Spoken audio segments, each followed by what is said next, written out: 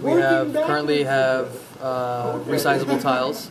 In addition to that, we have the Node.js layer is currently in the works for the framework. For the framework, yeah. Because we don't want to have an open REST API which will give full access to our database to anyone that's using our framework.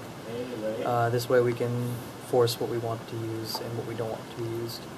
And the Android pedometer app is complete and will be pushing to the database. Can we actually, is there something visual there? Can we like shake it and see some? Well, yeah, there's no problem here.